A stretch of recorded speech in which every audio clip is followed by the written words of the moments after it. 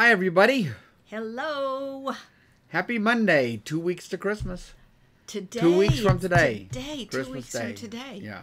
Wait, guess what that means? No What? class in 2 weeks. Oh, yes, that's right.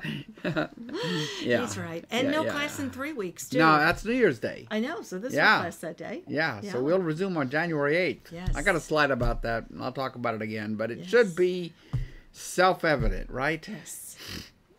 It should be. And while Scott has been working all morning on St. Andrew things and prepping for the class, I finally have started putting up Christmas ornaments. And it's emerging all over the house Yes. now. The house is undergoing that metamorphosis. It's crazy. If you came in right now, I'd be super embarrassed. I've got every room looks like it's destroyed. Now, why would you be embarrassed? Well, the only thing that's done is Just my because it's dining in room. progress. Oh, that's what Scott keeps My telling whole me. life is in progress. But you all know that I keep my Christmas tree up year round. So this has been the weirdest thing that I've had the ornaments off for the fall/Halloween tree for quite a while. And we've just had a plain little tree sitting in our living room for weeks and weeks. But it's lovely. I like the lights. And what kind of tree will it become after Christmas? It'll be just a short wait, and that will be a Valentine's There tree. we go. Yeah. And she's ready for it all. This is my woman. My woman. Okay, so hey everybody. So we're back to the Book of Numbers today. I Yes. hope all of you were able to be at church yesterday morning at St. Andrew. What a spectacular day. It was so wild to come there for just it's a 9:30 service in Advent, which is actually not the busiest time of year historically. Historically, it's January. But every seat was taken.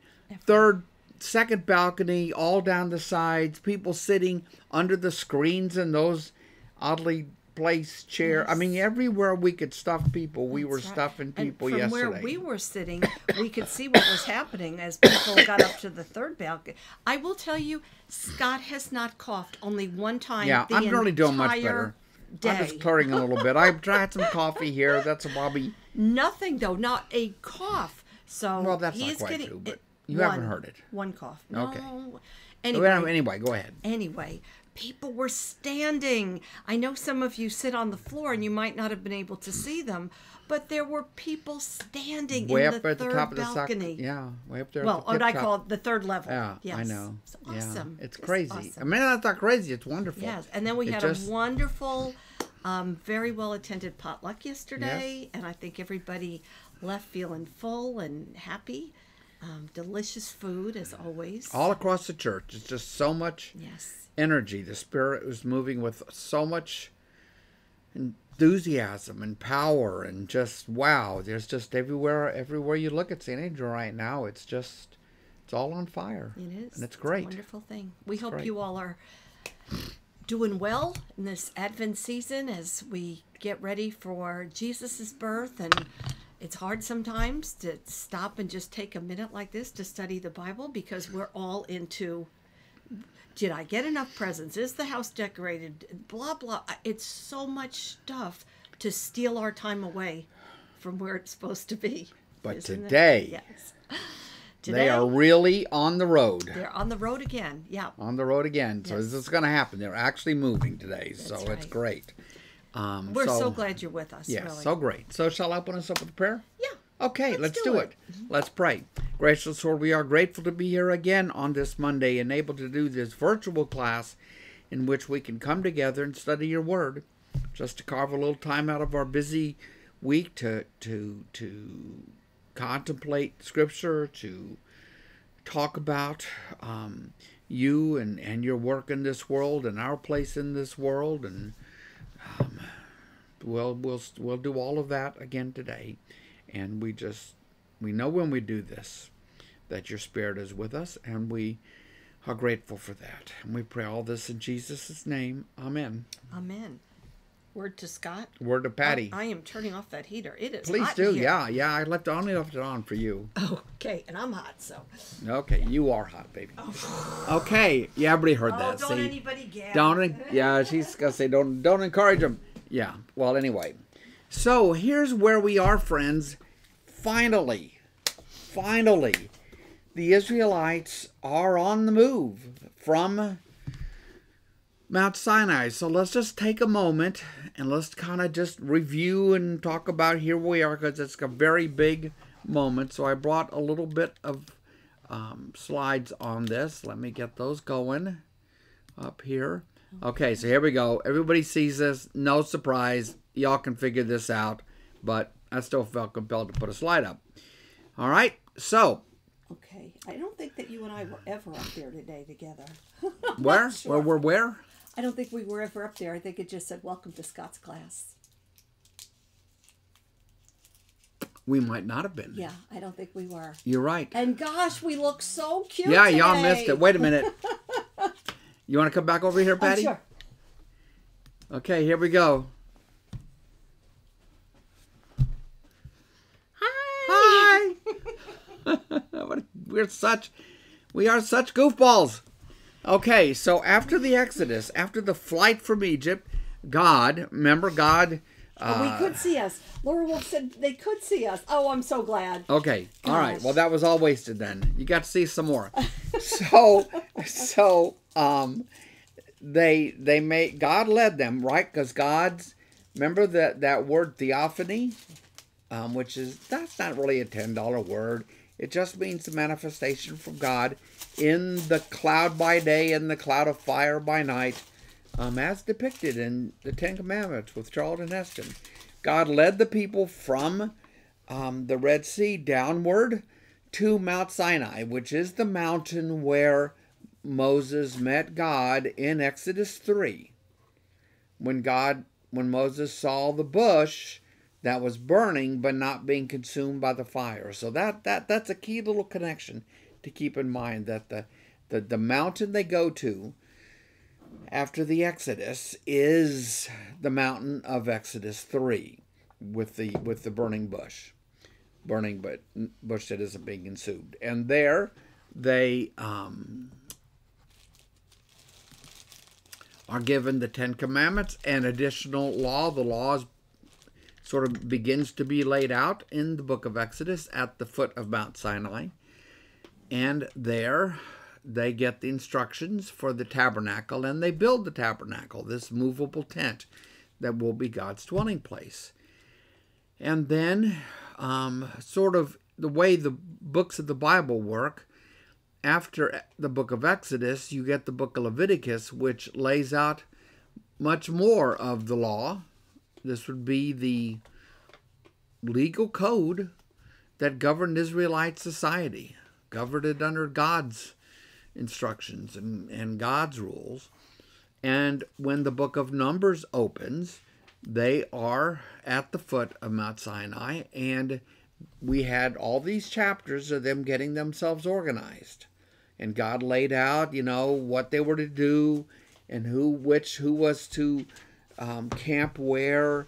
And we saw that the camp was that the closer you got to the tent of meeting, the tabernacle, the holier it becomes. And so only the sons of Aaron, their families, and the sons of Levi, they're going to be the priestly clan among the Israelites. They live directly around the tent, and then further out are the other tribes, and kind of laid out like this.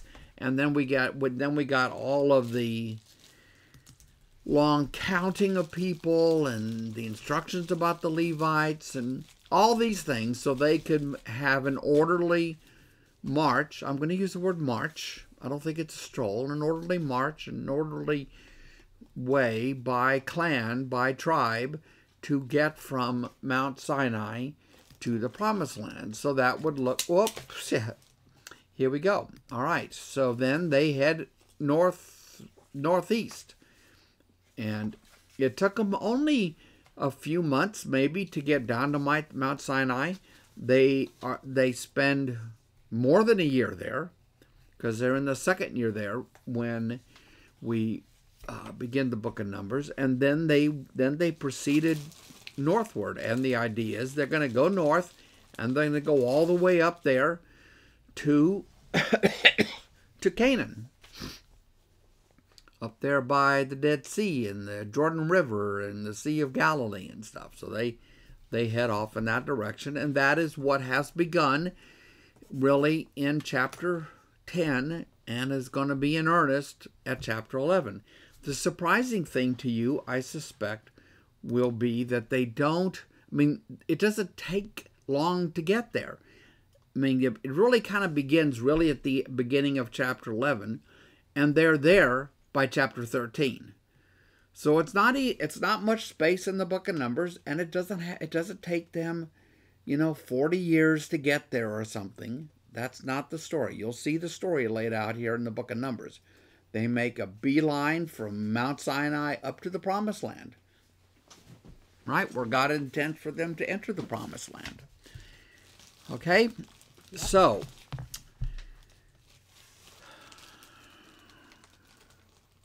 I guess that's one other thing I'll point out. Remember, a considerable part of chapter 10 was spent telling us how they knew when to move and where to move on this walk, sojourn, march upward, northward. And it is God who leads them. God in the nature of the ark is leading at the front. And then there is the cloud that would be God, God with them, the representation of God, this theophany with them. And when the cloud stopped, the people stopped and set up camp. When the cloud started moving, the people took up camp and moved on. So again, it is God leading them. I know Moses gets all of the press, and he should get a lot of it. But if we let that obscure from us the fact that this is really God's deal, we will lose the storyline of God's work in this world, right? In ways large and small. This is God who has rescued his people, led them out of Egypt, led them to Mount Sinai, taking them northward now to the Promised Land. God, God, God. The God of Abraham, Isaac, and Jacob, Yahweh. So, does anybody have anything to add to that you would like to online? I know. I don't see any comments. One thing that Laura Patty? let us know is that Jonathan ran the marathon yesterday. Whoa. That's awesome. Did he finish? I am guessing he did, but she didn't Wow. say. Maybe you can let us know. Man, that's impressive. That is. 26 miles. Probably the only person in our class that comes on Sundays that could possibly have achieved that. He did. He did. finished Wow. it. Well, that is fabulous. There's one other person in our class who's run a marathon, And who was that? but she's moved away. Oh, Luann. Luann Dolly, and she That's was true. there yesterday, but they don't go to St. Andrew anymore. 3 hours and 14 minutes. Oh my gosh. So not only did he finish it, he's fast. Wow. Wow. Good for him. Wow. So for those of you who do not know Jonathan is a high school senior. And he quite often, most weeks, comes to our class on Sunday with his mom. And How old was he when he started coming to our class, Patty? a little 6? boy. A little boy. Yeah. 5? Something like that. Yes. And he Yeah. is such a wonderful young man. Completed his Eagle thing last year. Just Eagle Scouts. And Yeah, he is. Great guy. Great guy. All right, everybody. So we are at Numbers, chapter 11, verse 1. They are setting out, basically. And sadly, you won't be surprised by what happens. And we're going to connect a few dots today, too. Okay? So chapter 11, verse 1. Now the people complained about their hardships in the hearing of the Lord. And when he heard them, his anger was aroused. It's such a wonderful way to put this. You don't have to get lost in theological discussions of, doesn't God know everything and all this stuff? Just get to the relationship part of this, right? God and his people live in a genuine relationship. He dwells with them in the tabernacle. that's furnished with things that dwelling places are furnished with.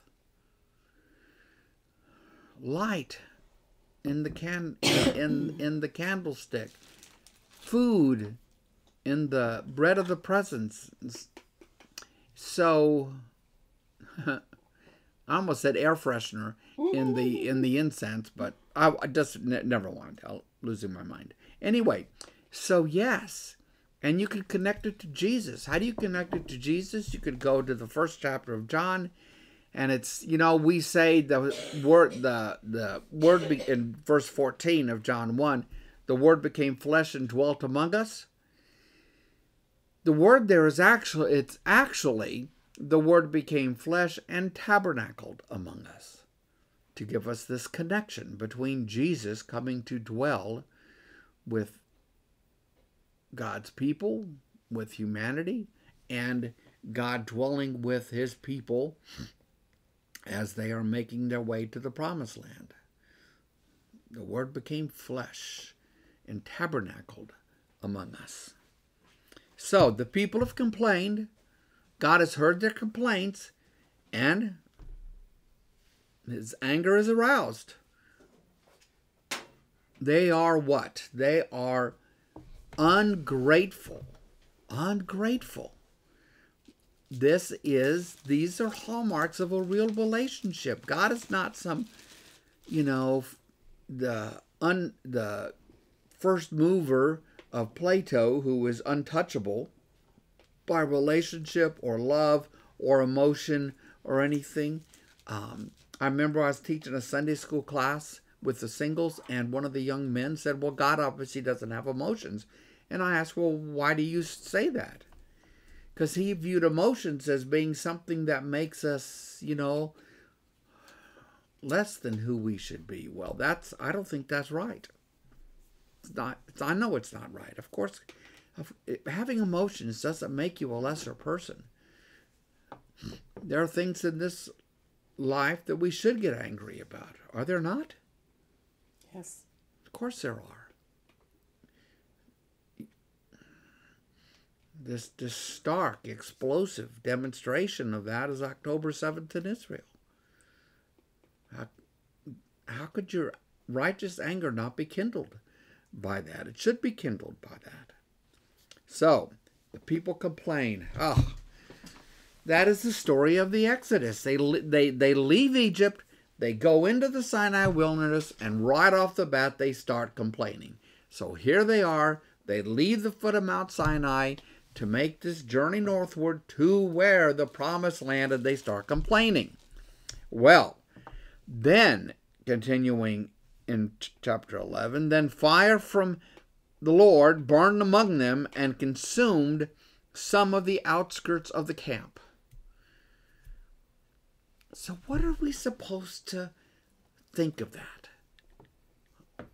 Right? Okay, so God is now angry with them, and the fire of God, the holy fire of God, consumes some of the outskirts of the camp. It's like the camp gets singed around the edges or something. Yes. So why don't you go, these are some of the dots we're going to connect. Go to Exodus.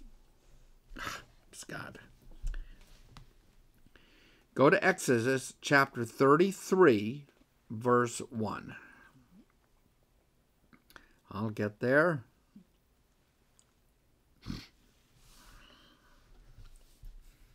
This is during the encounter between God and Moses, when Moses has come down the mountainside and seen that while he was up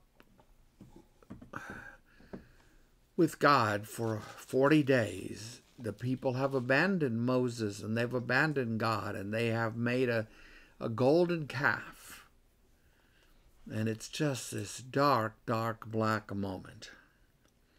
So, Exodus 33, verse 1.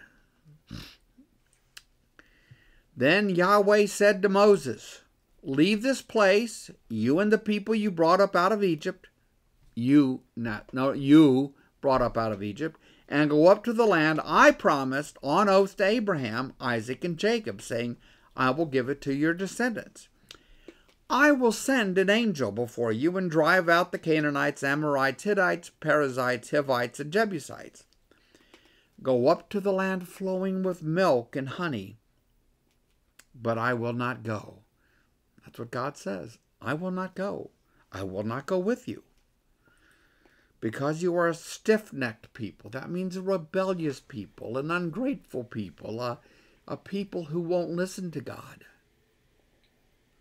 Because you are a stiff-necked people, and I might destroy you on the way. Well, what does that mean? It means that God is holy, and the people are not, and they can be consumed by God's holiness. That's the risk. That's the problem.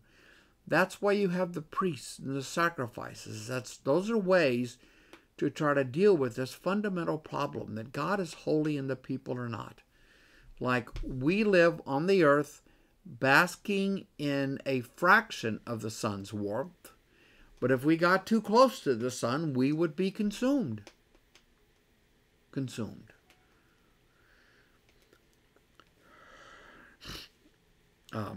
I don't have an NRSV.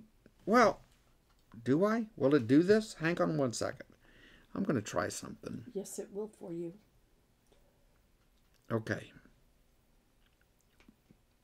I just want to see something right here. I'm going to my NRSV. You see, this is a better translation. So I know almost all of you are like I was with the NIV, but this is one of the little places where, here's what the NRSV says. Go up to a land flowing with milk and honey, but I will not go up among you, or I would consume you on the way, for you are a stiff-necked people. I like that. That word consume expresses better this idea of an unholy people getting too close to the holy Son, S-U-N. The CEB says, yes, but I won't go with you because I would end up destroying you along the way. Yeah, that's you like the NIV. Are a stubborn people. That's like the NIV with this, I will destroy you, but yes, it isn't really, I would consume you, is I think, to me, a better way sort of theologically to think about what's happening. I like that they use the word stubborn, though. Yeah, stubborn is really good, rather than stiff-necked, right? Right, yes. Kind of gets it, because they are stubborn, like we are. So go back to Numbers, back to Numbers 11, right there, and so, yeah, so they've been ungrateful. God's gotten angry. Their unholiness has burst out, and the outskirts of the camp have been consumed. Okay?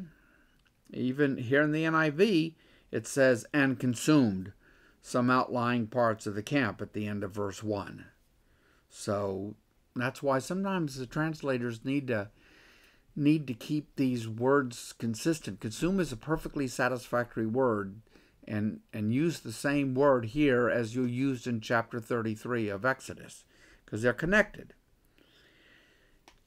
But the people cried out to Moses, verse 2, and Moses prayed to Yahweh, and the fire abated. So that place was called Taberah, because the fire of Yahweh burned against them. I think the word in Hebrew means fire or something like that. I checked it, it does. So, verse 4, the rabble among them. You know, we'll just use the numbers that we have here in the book of Exodus. We got like 2 million people, 600,000 men and all the attending women and children. 2 million people. So do you think 2 million people are all of one voice and mind about everything that's going to happen? No. Of course not. Of course not. So is everybody among the 2 million peace-loving, seeking to spread gratitude and thankfulness and joy. No. The world was broken then. Remember, this is all post the rebellion in the garden. So these people were as broken as we are. That is what comes to play throughout the Old Testament. You see it played out time and again. So here there is among the group a rabble. The rabble among them had a strong craving, and the Israelites also wept again, and said, if only we had meat to eat. We remember the fish we used to eat in Egypt for nothing. Like we'd just go down to the river and pick it out. The cucumbers, the melons, the leeks. You know what a leek is, Patty? Not really. It's a long, skinny, onion-like vegetable. Okay. I looked it up because I hear them talk about it on cooking shows. Yes. Which, why I watch cooking shows, I have no idea because I don't cook. But anyway. We're into it, though. Yeah. The leeks, the onions, the garlic. But now our strength is dried up and there is nothing at all but this manna to look at. Okay, so we're to the manna now. What's the manna all about? So let's connect the dot, just so you can tie pieces and get used to moving around your Bible. So go to the book of Exodus, chapter 16. Linda, no, he's back in the NIV. Oh, wait, I will be in a second. Thank you, Linda. I hadn't yet. I hadn't reverted. And now I'm reverted. Okay. The rabble with them began to crave other food. I like the word crave. And again the Israelites started wailing and said, if only we had meat to eat. We remember the fish we ate in Egypt at no cost. The cucumbers, melons, leeks, onions, garlics. But now we've lost our appetite. We never even see anything but this manna, this manna stuff. So go to the book of Exodus. You need to know where the manna story is. It's just one of those little memorization pieces that's really helpful. The story of the manna is in Exodus chapter 16. I almost said the wrong thing. Actually, I sure better get this right after what I just said. Right, Patty? It's called manna and quail, so I think you're right. Now, this is the story in Exodus 16 of how the people are complaining, parallel to the story in Numbers, they're complaining about being hungry and nothing to eat, so God gives them the manna. Now, this manna is a substance which appears on the ground every morning, and they are to go out and to collect it and take it home, and it is to sustain them. Out there in the desert. That's where they are. They're out in the middle of nowhere. They're in the desert. And a couple of things about the manna. You can't store it. It won't keep. So you have to go out and get it every day. It becomes their what? Their daily bread. Daily bread. Everybody, no matter how much work and time they put in, or how little work and time they put in, everybody gets what they need. That's just how it works out. They all go out and get it, and they come home, and they say, well, I've got what we need. Right? So, and this now they have been doing for a long time, because they did it on the journey to Mount Sinai. They've done it during their stay at Mount Sinai. And now they're doing it on the journey northward, because they're still not in a position to plant crops and grow them and that sort of thing. So they are living off this manna in the book of Numbers. Now, also in chapter 16 of Exodus, we find out that God provides them quail. Okay? Provides them quail. Now, look at verse 11 of Exodus 16 in the NIV. Yahweh said to Moses, I have heard the grumbling of the Israelites. Tell them, at twilight you will eat meat, and in the morning you will be filled with bread. Then you will know that I am Yahweh, your God. And that evening quail came and covered the camp. And in the morning there was a layer of dew around the camp. And when the dew was gone, the thin flakes like frost on the ground appeared on the desert floor. That's the manna. So, evidently what has happened between Exodus 16 and Numbers 11 is that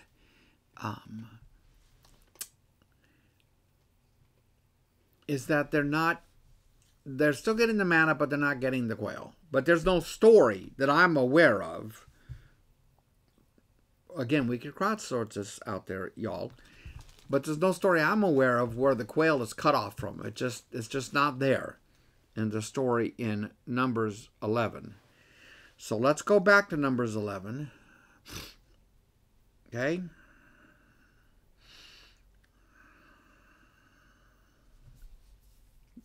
Verse 6. But now we have lost our appetite, and we never see anything but this manna. So they're tired of it. Some of them are. The rabble, the ungrateful ones. They're out in the desert. I mean, honestly, given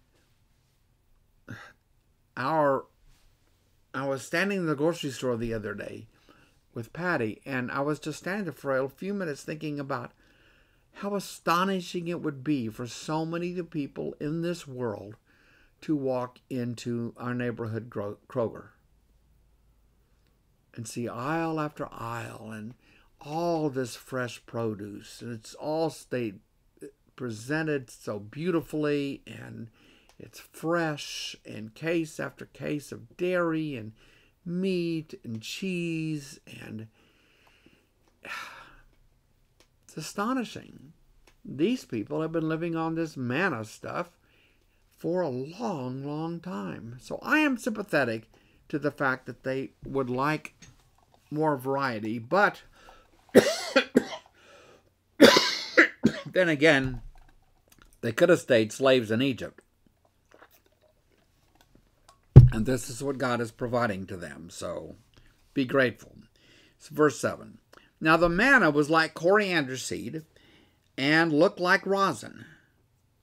The people went around gathering it and then ground it in a hand mill or crushed it in a mortar.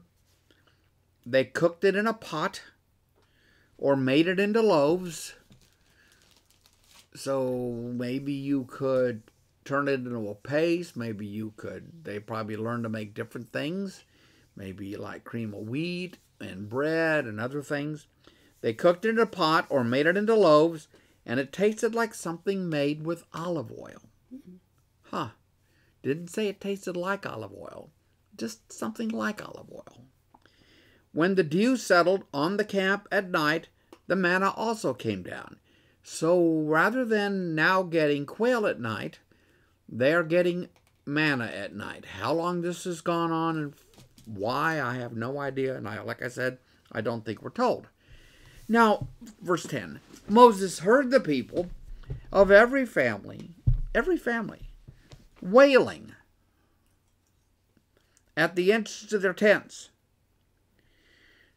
So the rabble has got everybody stirred up. The rabble rousers, right? The rabble's got everybody stirred up.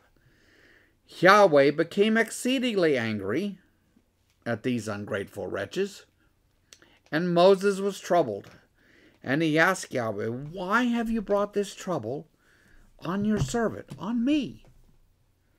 What have I done to displease you, that you put all the burden of all these people on me? Did I conceive all these people? Did I give them birth? Why do you tell me to carry them in my arms as the nurse carries an infant to the land? You promised on oath to their ancestors. Where can I get meat for all these people? They keep wailing to me, give us meat to eat. I can't carry all these people by myself. The burden's too heavy for me. If this is how you're going to treat me, please go ahead and kill me, if I have found favor in your eyes, and do not let me face my own ruin. So God's angry. Moses is upset. He feels abandoned by God. Too much responsibility for one guy. The people are all complaining. And just imagine, it's really not 2 million. Can't be 2 million. This is the ancient world, but gobs and gobs of people outside their tents. They've all caught the fever now, where they got to have a more diverse menu. They want meat. Well, I think we all today would have done the same thing. Well, see, that's part of it here, isn't it? Yeah. Yep. We have appetites. We have appetites for a lot of things. Appetites for certain foods, but appetites for lots of things. Some of them can be beneficial. Many of them are not beneficial to us. Many people are ruined by their inability to control their appetites for what? Almost anything can be a person's ruin, right? So here's the first thing God does. This is step 1.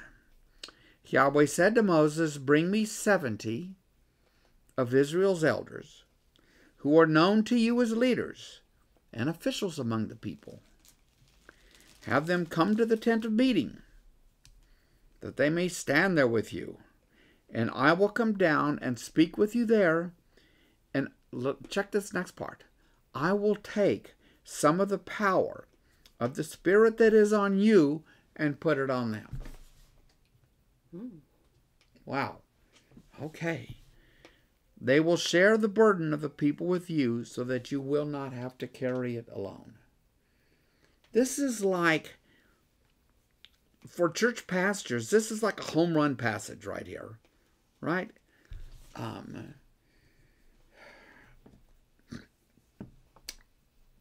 One of the things that we're blessed with at St. Andrew that I think is reflected in the energy of the community is the fact that we do have a strong staff. And we do have, among that staff, we have a handful of pastors, I think 7 maybe right now, who work together really well, who are ready to pitch in, and we have lots and lots and lots of lay people who will do anything that they ask and will volunteer to do things that nobody's even thought of yet. And we have great lay leadership in the church. And, it saves Arthur from feeling like, really, it's all on them. He knows it's not all on him. It couldn't be all on him. He would be crushed by such a load. Robert knew it wasn't all on him. So here it is. So Moses, God says, first of all, go get 70 elders, bring them together. I'm going to take some of the Spirit that I've given you, and I'm going to give it to them. Now, I don't think you have to think about this really as, there's like a limited quantity here, right? And so certain percentage is going to be taken from Moses and his daughter. No, this is about the sharing in the Spirit and in the responsibility. That's what this is about. And I think it's a wonderful passage, a great way to put it. "I will come down and speak with you there, Moses, and I will take some of the power of the Spirit that is on you and put it on them, so that they are equipped." You see,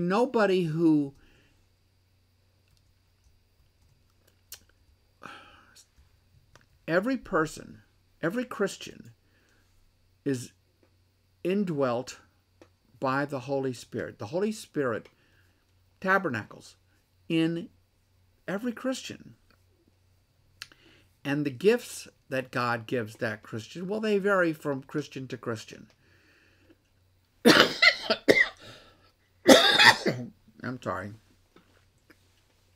In the Old Testament, God tabernacled in the tent of meeting. Not the same. So, it's one of many things that change with the coming of Christ.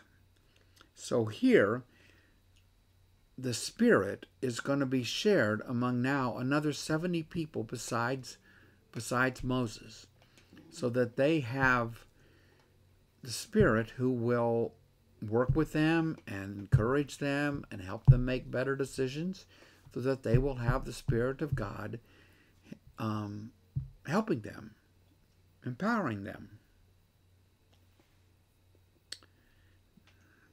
so that they will be able to share the burden. So verse 18, to Moses, is God to Moses, now tell the people, consecrate yourselves in preparation for tomorrow when you will eat meat. So there's a lot of things happening because God has made, an organizational change along with the giving of His Spirit. But there's still the meat situation to deal with. So God says, tell the people, consecrate yourselves in preparation for tomorrow when you will eat meat. Yahweh heard you when you wailed. If only we had meat to eat. We were better off in Egypt. Now Yahweh will give you meat, and you will eat it. You will not eat it for just 1 day, or 2 days, or 5, 10, or 20 days, but for a whole month, and until it comes out of your nostrils, and you loathe it. Don't you love that?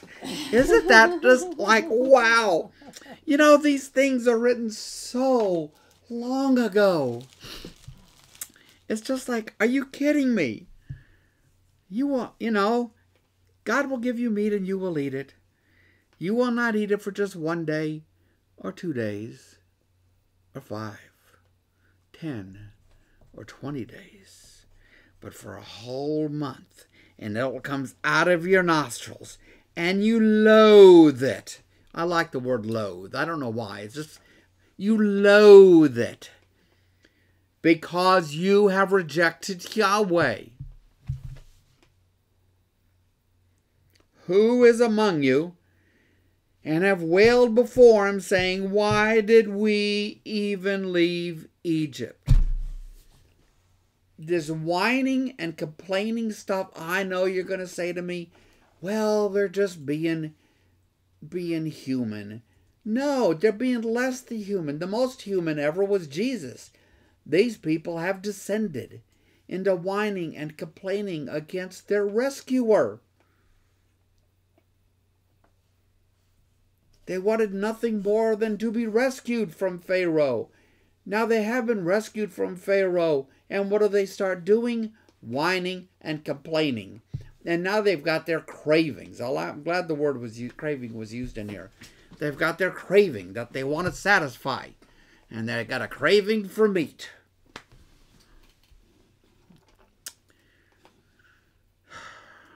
So they're going to get meat. So it's coming out their nose.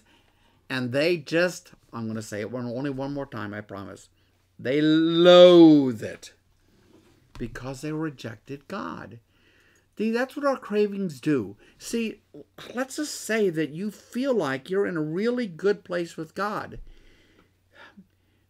You can still be beset by cravings that will lead you off to far pastures and places where you shouldn't go. You know, these cravings for money, cravings for attention, cravings for power, cravings for endlessness of just these cravings. And they can lead you to ruin. So, 21. But Moses said, here I am among 600,000 men on foot, and you say, I will give them meat to eat for a whole month? Time and again, Moses really gets into a very intense, very genuine conversation with God. We see it here. We saw it, if we look back, we're not going to. We look back to Exodus 32, 33, 34. I mean, Moses basically has to persuade God to go on with them. It's a very honest relationship conversation. It's like when Abraham negotiates with God over the fate of Sodom and Gomorrah.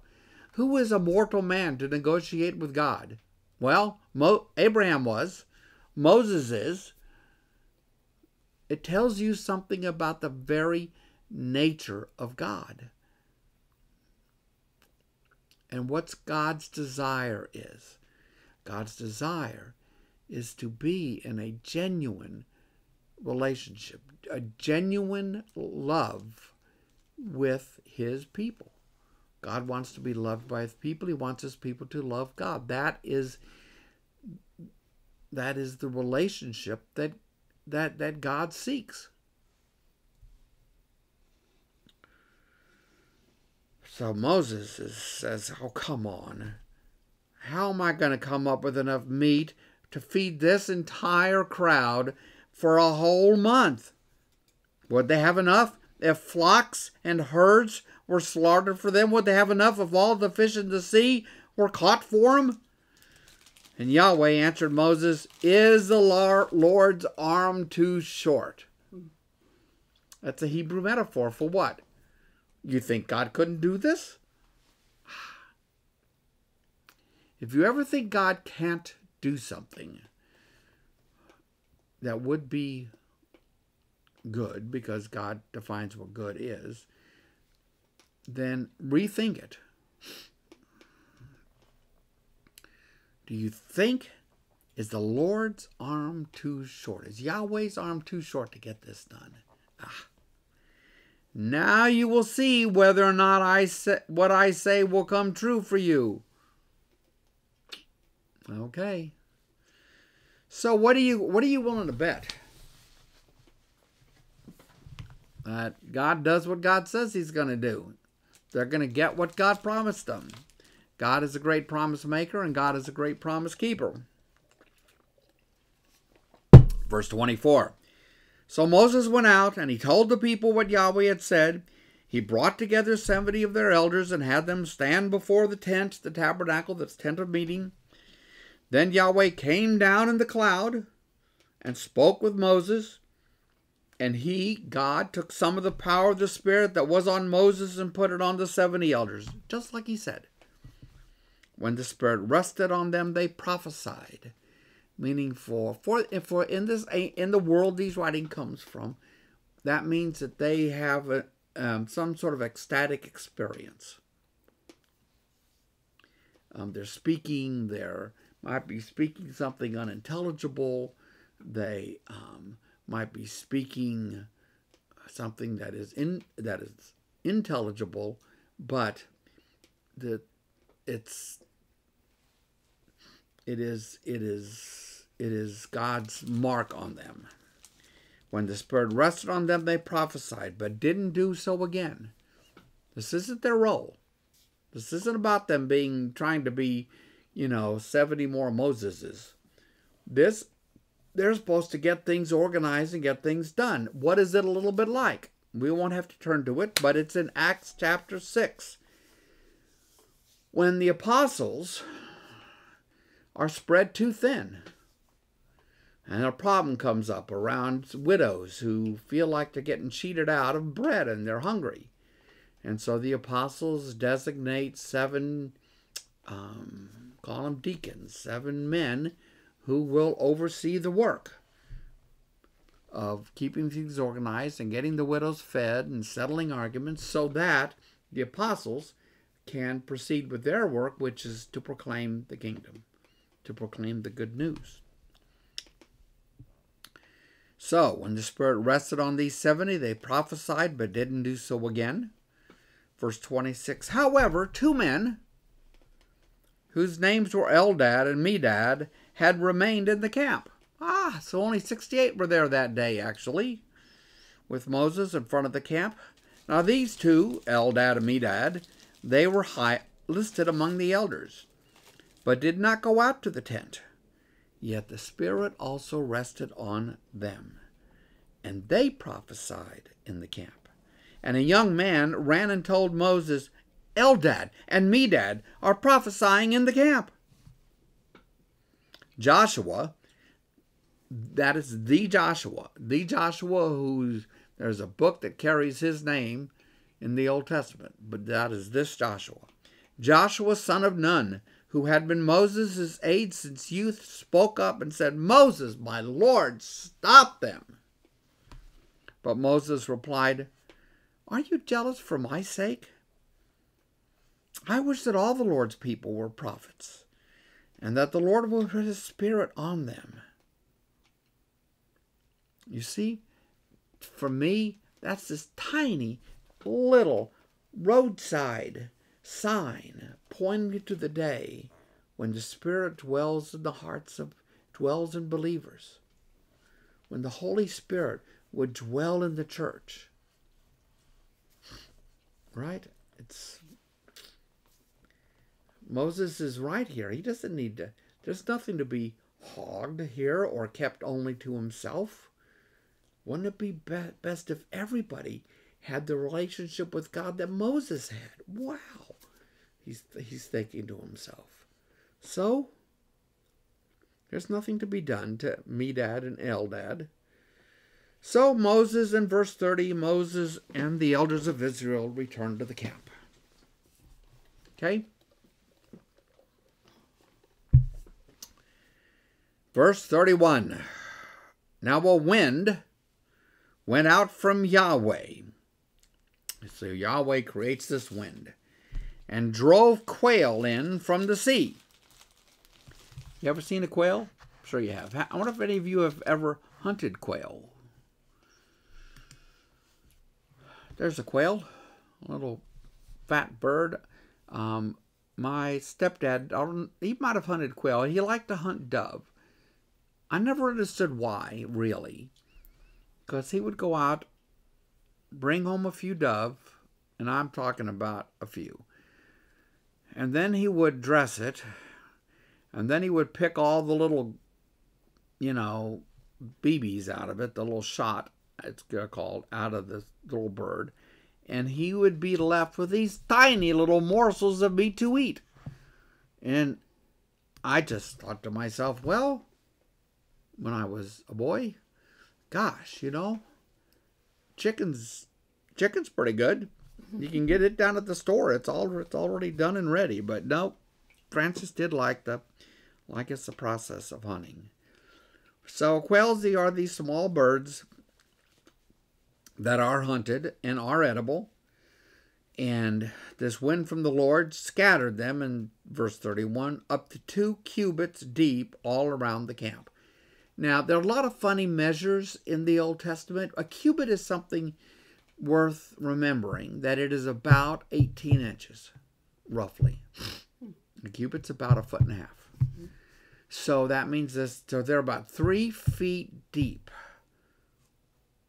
You might stand up and consider that in the camp, there are quail now 3 feet deep. Wow. And as far as a day's walk in any direction. Oh my goodness. How far could you walk in a day? I have walked 20 miles in a day from March of Dimes. Maybe I could have gone further, but I don't know. So Jonathan just ran a marathon, 26 miles. How far could Jonathan Wolf walk in a day? So 3 feet deep, extending out from the camp, a day's journey. Some ambitious biblical scholar tried to calculate the number of the number of quail that you could fit into such a space. 3 feet deep, a day's journey from the camp. Make all the assumptions, and the number he came up with was somewhere around 36 trillion quail. So this is really a story. Is the camp inundated by quail? Yes. Is there probably something hyperbolic about this? Yes. But it makes the point. They are getting quail. All that day, verse 32, all that day and night, and all the next day, the people went out and gathered quail. No one gathered less than 10 homers. Now that, my friends, is somewhere around something more than 10 tons. A homer is a huge measure of weight. It's an unthinkable measure of weight. It's not the point. The point is quail, more than anybody could possibly handle. It's in abundance. Arthur wanted to preach this story one time, and he did. This was back in maybe, 7 or 8 years ago. He said, I want to do the quail story. And it was on a Sunday where he wanted to talk about abundance. And so that's what, so here we go. But the story isn't really about abundance. Okay? Got to think about this. No one gathered less than 10 homers. Then they spread them all around the camp. But while the meat was still between their teeth, and before it could be consumed, the anger of the Lord burned against the people, and he struck them with a severe plague. Therefore the place was named Kibroth HaHatava, because they buried the people who had what? Craved other food.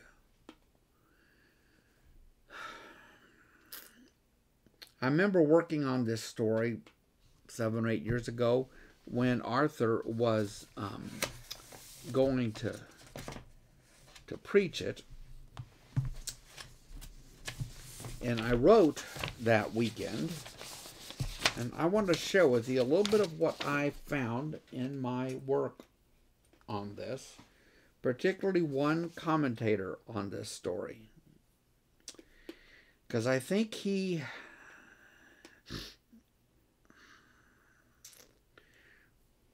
was pretty well spot on. He said, a central goal in preaching and teaching this story is to determine what we crave in the contemporary church that puts us in conflict with God's teaching, God's leading. The object of our craving changes. The meat desired by the rabble may be money, employment, social prestige. The message of the story remains the same, however. God recognizes us by what we do. That's such a good point.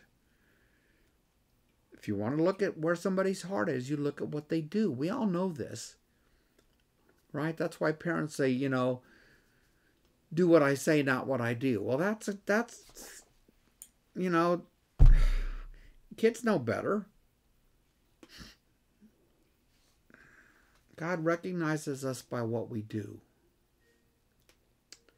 If we leave the camp in pursuit of the thing we crave, then we may forfeit our identity as God's people. We die with the meat still in our teeth. I thought that was powerful. It's because it's, at this time is, it's just, there's always the offerings that the world has that want to call us out of the camp, call us away from God, measured to satisfy cravings that we all get from time to time.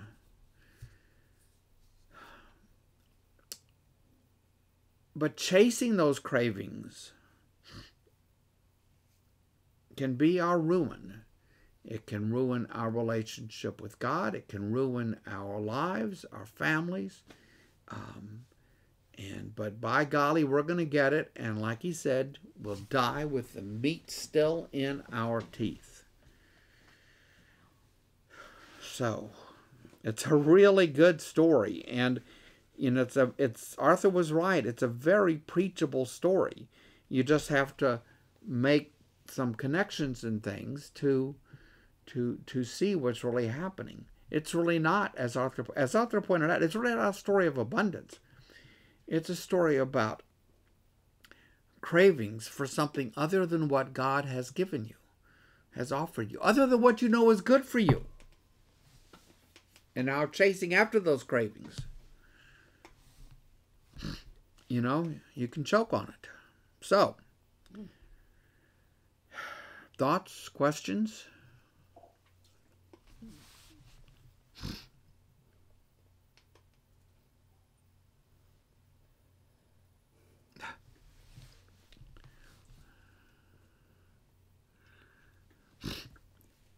Okay.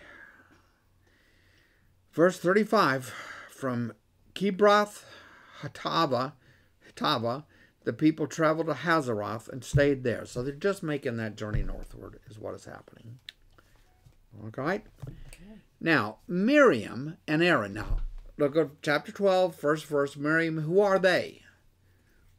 They are Moses' sister and brother. Brother or brother-in-law? She is definitely his sister. Yes, okay. Aaron, I thought was his brother, but boy, somebody could check it out for me. Okay?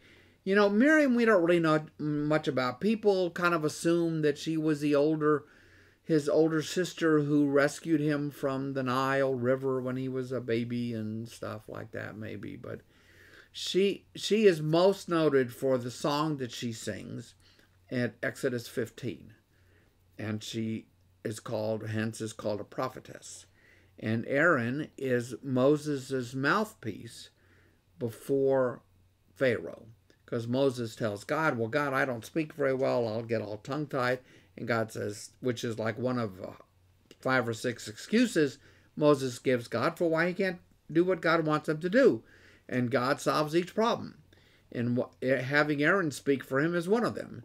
And so Aaron does the speaking to Pharaoh. God speaks to Moses, Moses speaks to Aaron, and Aaron speaks to Pharaoh is kind of how it works. It does say he, according to Wikipedia, he was Moses' elder brother. Okay. So they became in Jewish legend, Miriam and Aaron, much more significant than you find them to be in Scripture. Because they're like this triad then, this three sibling deal. But Miriam is, you know, her, like I said, her big moment is in Exodus 15. This is not going to be a good moment for her. Miriam and Aaron began to talk against Moses because of his Cushite wife, for he had married a Cushite. Now that confuses every commentator out there when they're trying to figure out who are we talking about here. Because you might recall, if you've ever been through the book of Exodus, that Moses married a woman named Zipporah, and she was a Midianite. But Cush, C-U-S-H, was a land just south of Egypt, and Midian was in the same general area. And so is it the same woman? Did he take a second wife? Don't know. Wish I knew. But whatever it is, Miriam and Aaron are not happy about it. And now they've started talking against him. Talk. Pick a little, talk a little. Verse 2, quote, has the Lord spoken only through Moses, they asked? Ah, now we get it. It's not about the wife. They're jealous. They're envious. Moses is the one who goes in and talks with God. Moses is the one who goes into the holiest of holies. And Moses encounters God and talks with God above the mercy seat in the tabernacle.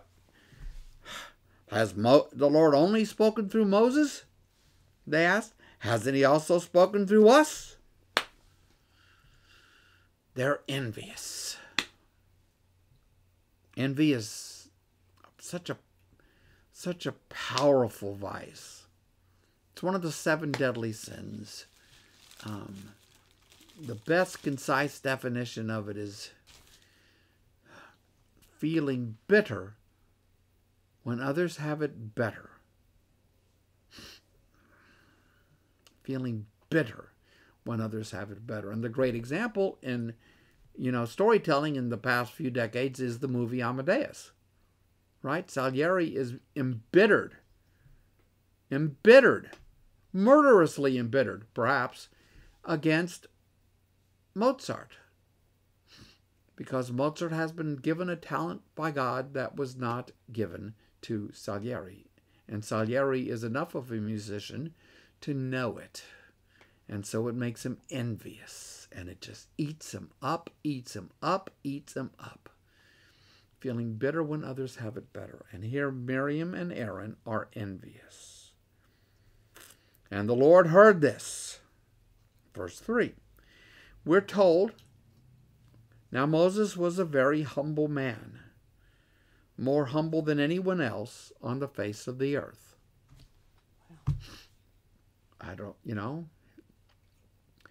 Moses was a humble man. When you encounter depictions of Moses in print or in movies or on TV, you should ask yourself, how is his humbleness, his humility portrayed? It would be easy for him to be anything but humble, right? Perhaps his humility is why he can have the conversations that he has with God. All those conversations are not about what Moses wants. It is about what the people need. It's at one point in Exodus 33 or so, God says to Moses, well, look, here's what we're going to do. This is so bad. This golden calf stuff is so bad that I'm going to start over with you, Moses. We'll just start over with you. You will be the man. And Moses says, no, it can't be that way. You've made promises. It can't be that way. That's Moses. He's a humble man. Which means what in human daily life? Well, I think it means that when Miriam and Aaron start talking against him, it's not his inclination to defend himself. That make sense, Patty? Yes. Mm-hmm. He doesn't want to start lifting himself up or something in response to their questions and gossip, I'll say. So, verse 4, at once Yahweh said to Moses, Aaron, and Miriam, come out to the tent of meeting, all three of you. It's a little like when my mom would shout out, Scott, Stephen, Allen, come here. So the three of them went out. They go out to the tabernacle. Then the Lord came down in a pillar of cloud. He stood. This is all metaphor, right? He stood at the entrance to the tent. And he summoned Aaron and Miriam. And when the two of them stepped forward, he said, listen to my words. Who's speaking to them? What is the text telling you? Who's speaking to them? God. God is. Yahweh himself. Then Yahweh came down in a pillar of cloud. Yahweh stood at the entrance of the tent, summoned Aaron and Miriam, and when the two of them stepped forward, Yahweh said, listen to my words. When there is a prophet among you, I, the Lord, reveal myself to them in visions. I speak to them in dreams. But this is not true of my servant Moses. He is faithful in all my house, meaning above everybody else. With him, I speak face to face. Again, speaking of this relationship that Moses has with God. When with him, God says, I speak face to face, clearly, and not in riddles. He sees the form of Yahweh. Now, Yahweh isn't a man. Yahweh is not a woman. Yahweh does not have a body. God doesn't have a visible form in that way. It's a way of speaking of the intensely personal relationship that God has with Moses. And then God says, why then were you not afraid to speak against my servant Moses?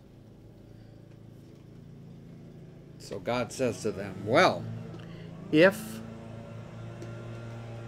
good thing we're about over because the lawn people are here. Yes.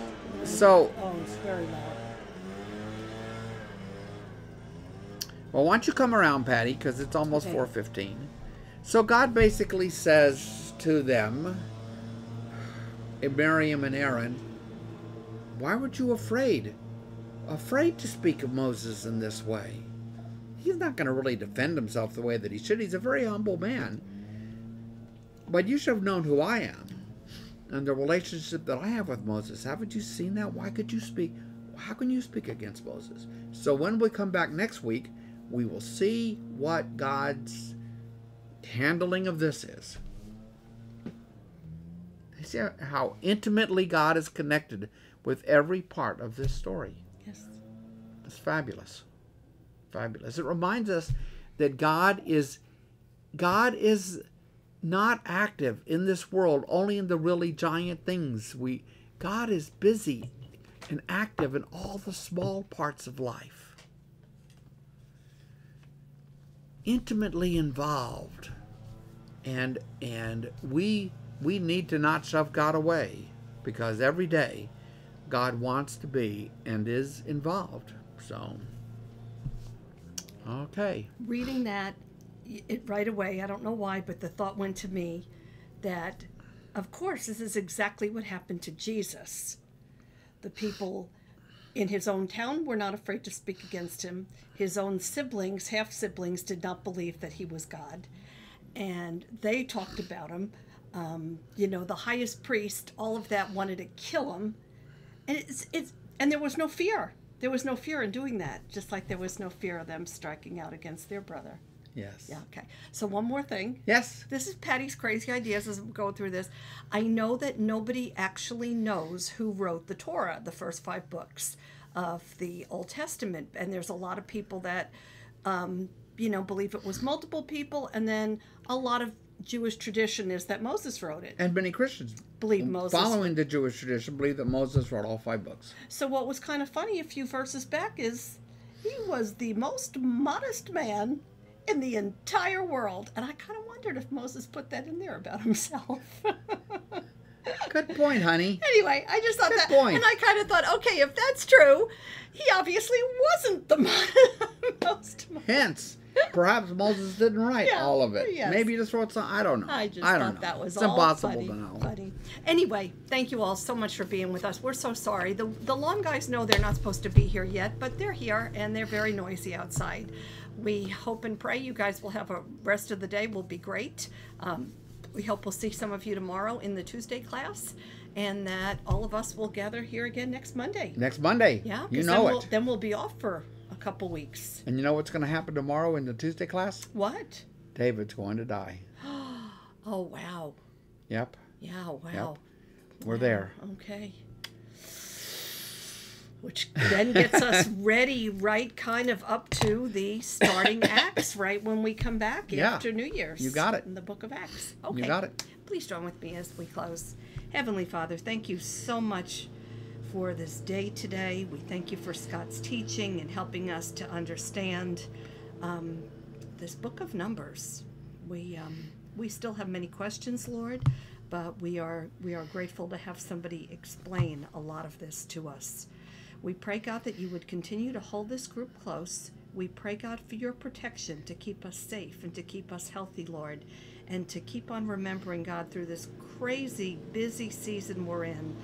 And just, God, that truly the whole reason of this is to celebrate the birth of your Son. All this we pray in Jesus' name. Amen. You know, I promised that in Numbers we would finally get to a good theology-filled story. Yes. We finally did. In Numbers 11. Well. There we go. Okay, adios, everybody. Bye, everybody. Enjoy the rest of your day. Bye-bye. Bye.